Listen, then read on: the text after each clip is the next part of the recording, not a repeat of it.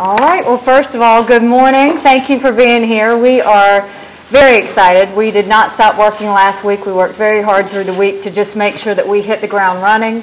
We've got a lot of things to prove this year, and we're excited to do that. So with that, you know, one of the things that I wanted to make sure that we did was come through on all the promises that we made during the campaign. We all know that we're going into a $1 billion shortfall. We know that we've got 11% unemployment.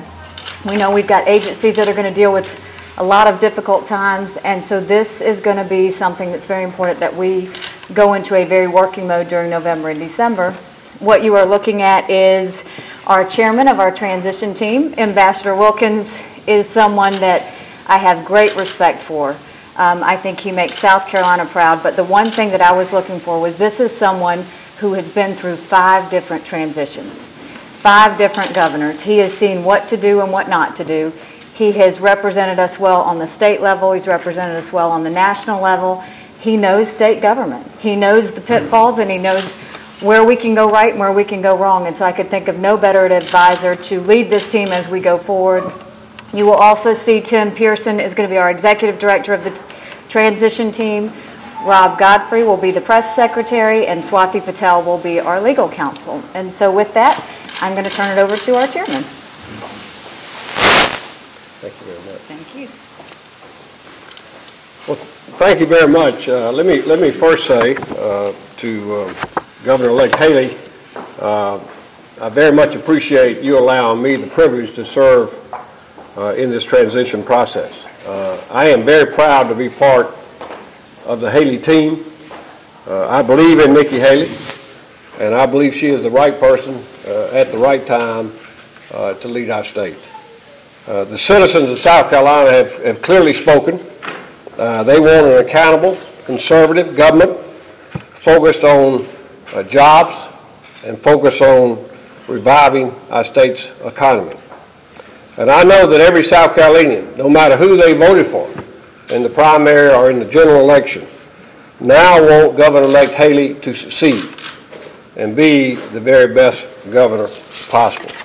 So I'm thrilled to play a small part in helping to surround Governor-elect Haley with the very best folks possible.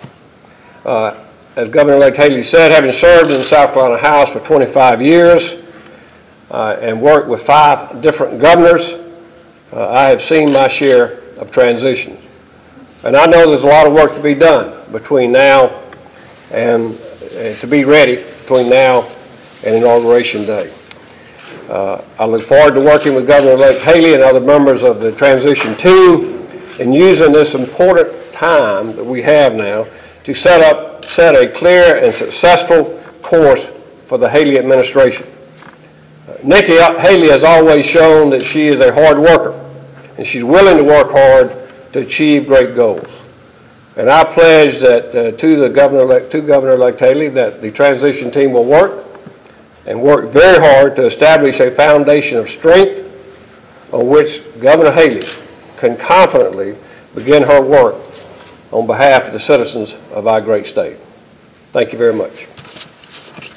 And we'll now, Governor-elect, I guess, take questions. Yes. Right? All right. Do you expect, given the problems that you mentioned, the $1 billion shortfall, some of the deficits the agencies are facing, and then the fact that they're going to have to try to do more with less, do you expect to find it difficult at all to get people to accept a call to serve in one of these positions? No, I think, you know, what you're going to see us do is get real good business people serving in these agencies. We are going to get people that understand what it's like to be on the other side of the red tape, that understand that time is money, and if we are losing businesses time, if we are losing people time, we are losing South Carolina money. And so, yes, this is going to be a challenging time, but in every challenge there is a great opportunity. And I think if we don't just look at getting through this year, but we look at getting through the next 5 to 10 years, we can actually come out of this stronger and more competitive than when we started. So you will see us work to find the most aggressive team, the most creative team, and the most talented team that we can put together for South Carolina. Mr. Ambassador, there have been a few years, a few miles since you were presiding over the House chamber. Pigs were carried to your door. How do you see things going forward? How do you make sure that it help set the path for those relationships? I think Nikki Haley is going to be a very successful governor. She's a great communicator. I think that's part of the the key ingredient to being a good governor is being a good communicator and a good salesman for our state. She's exactly that. I have no doubt. If I had any doubt that she wouldn't succeed, I probably wouldn't have agreed to do this. But I'm proud to be part of her transition team and to do everything I can to help her be as successful as possible. Can we expect to see, you mentioned bringing business people, Governor-elect Haley, into offices. Can we expect to see a lot of folks who haven't perhaps spent as much time as Ambassador Wilkins in Columbia as when you look for senior people as part of your cabinet team?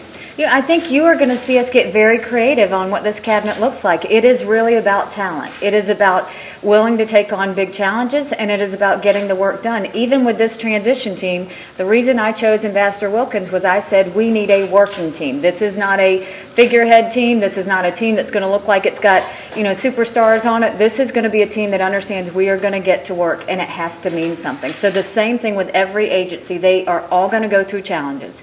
We have to make sure that we get the best person in line that understands this is a team effort for South Carolina, and we've got a lot to prove.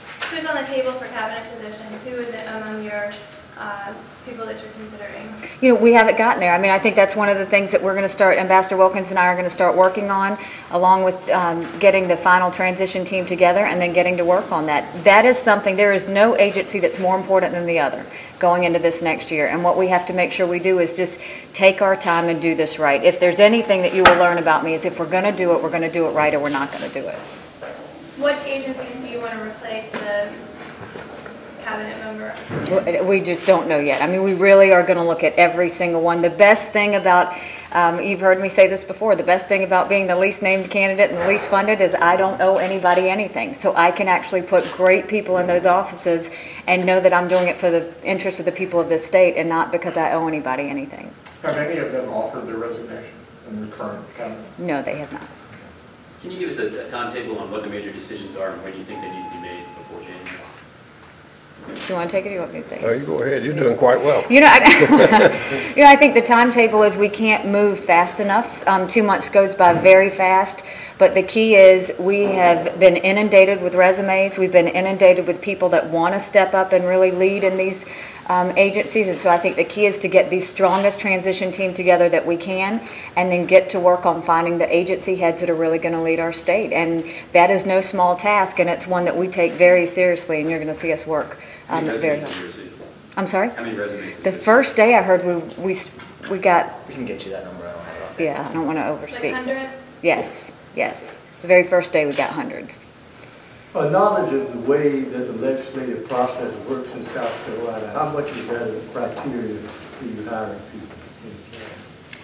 It's not. I think, again, communication is the key to everything. And so every agency head has to understand that communication with the governor's office will be a constant and that communication with the legislature has to be a constant. But I also understand communication with the legislature has to be incredibly important, and communication with the people is something that has to be important. So you will see me very vocal, you will see me very active, and you will expect, you will see my cabinet has to do the same thing.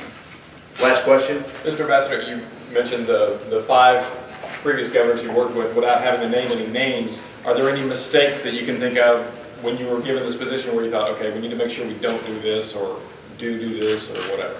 No, I think we need to look forward, not past. I mean, I do think, as Governor-elect Haley just said, I mean, communication with the legislature is very important. I have no doubt that she does that well and will do that well. I think we have a lot of challenges, but challenges present opportunity. I think she has a great opportunity to move this state forward, and I'm very excited to be on her team. Well, and think about it, too. I just want to add the reason why the ambassador was just the absolute person I thought of was he knows what went right and he knows what went wrong. And rather than us recreating the wheel, let's take what everybody did right and let's add to it so we can create another story as opposed to taking those same mistakes that happened in the past. I'd like to avoid those mistakes if at all possible. Thank you very much. We appreciate it. Thank you.